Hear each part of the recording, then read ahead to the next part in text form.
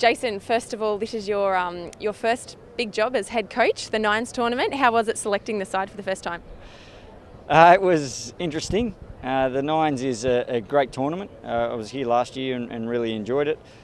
We've got, it was a little bit difficult, to be honest, because we've got a lot of guys who are only back training with us for a few weeks because they played in the Four Nations. We've got a complete new coaching staff for 2015, so there's been a lot of changes, and so we wanted to keep the majority of those guys progressing with the program that we've got happening back at home. So that did make it a challenge to pick the team to come across, but we've got a strong team, and we're confident that the boys will play well.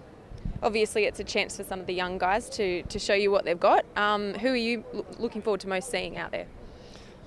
Oh, look, Kevin Naiqama is a guy who's really trained extremely well with us in the pre-season so far, and I think that the Nines format suits him.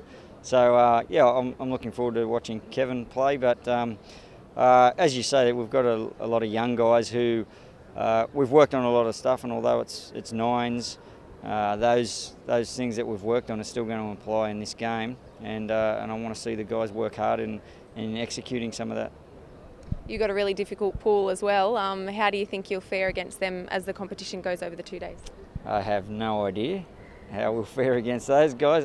We play the Warriors on the Sunday, so that'll be clearly a very tough game. It's clear that there's a bit of pressure on those guys, and they're here to win it, and so they should be.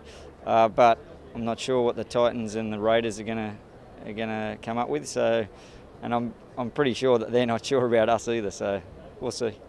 With this sort of competition as a coach, I mean, what's the big thing for you? Is it just so that you can get your head around what sort of talent these guys, what you're working with, or is it the prize money? Is that a driving factor? No, the prize money's not hasn't even been thought about. It's purely about us putting in a good performance.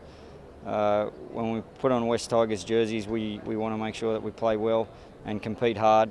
That's all I'm after from the guys. I'm not really concerned about what the scoreboard says at the end of the game, as long as they compete hard for the 18 minutes.